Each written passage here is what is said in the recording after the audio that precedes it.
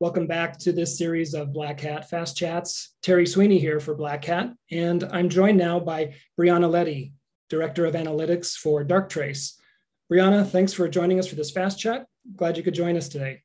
Thank you.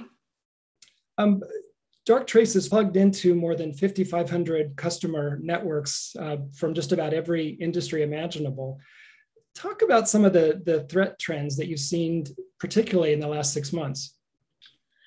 Yeah, so I think we can't really talk about threat trends without, of course, touching on ransomware as one of the biggest threats we've seen facing everyone.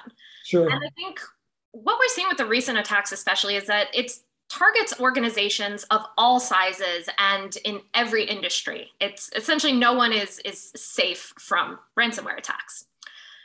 And I think these attacks often get by other security defenses because of a few reasons.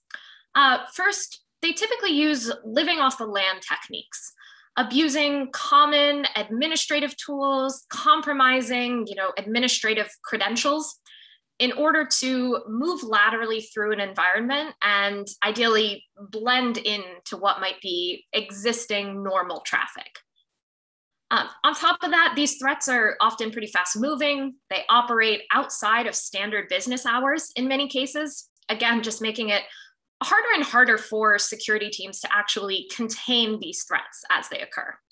So it seems like ransomware has gotten a lot stealthier. Maybe we should rename it stealthware. Yeah, and I think we're also seeing those new tactics, right, with double extortion, not only encrypting files, but also exfiltrating data and holding that for ransom. I think that brings a whole new level of fear, especially to organizations dealing with sensitive information, intellectual property, or PII data. That's a whole nother reason to bring companies back to the negotiating table for these ransomware actors. The dynamics you're pointing to help us understand a bit more the interest from the customer side and certainly from the vendor side around zero trust with policies and strategies that basically treat every user, every presence on the network the same, and accepting the perimeter as less definable. How does the Darktrace solution complement this approach? So exactly as you said, zero trust moves the focus from the perimeter and rather it assumes breach. And I think self-learning AI is an essential tool to complement this because it learns what's normal for a specific organization. What do your devices, your users, your applications normally do? What does that look like? What is normal for your unique environment?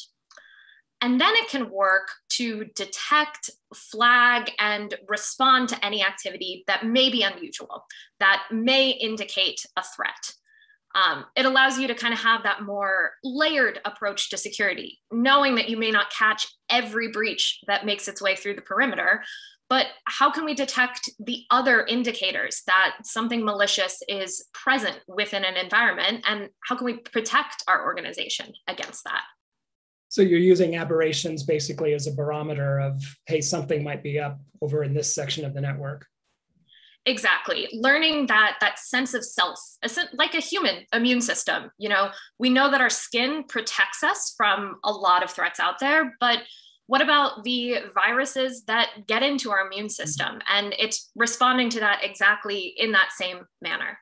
Oh, that's a timely analogy, especially as we start moving back to offices and whatever the new normal that we're going to be moving toward.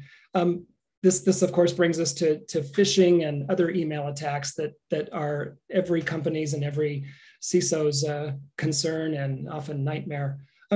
What trends and attacker patterns are you seeing, and how do you encourage organizations to stay protected from this threat vector? So in terms of current trends, I think what we're seeing is just even more convincing spear phishing attacks, especially as attackers start to leverage AI on the offensive side. So with the power of AI, attackers can convincingly mimic an individual's communication style, their choice of words, even their language in ways that was not possible with, kind of the previous wave of phishing attacks that we've seen. And these new ones can fool even the most security-minded users, making things like supply chain attacks and spear phishing even more powerful. So I think that when you come up against AI-powered attacks, there's really a need for AI-powered defense.